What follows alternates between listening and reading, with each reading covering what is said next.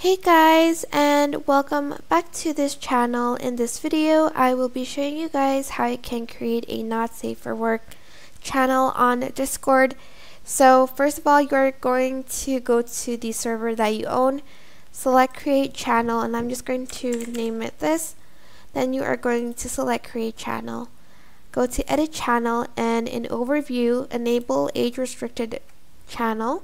So users will need to confirm they are of legal age to view the content in this channel, and then press save changes, and that's basically it.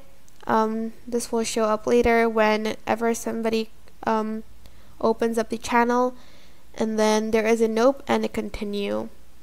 But that is basically it. I hope this tutorial was helpful for you guys. Don't forget to like, comment, share, and also subscribe to this channel if you haven't done that. If you have any questions, just leave it in the comment section down below and I will try my best to answer them all. Thank you so much for watching. Bye!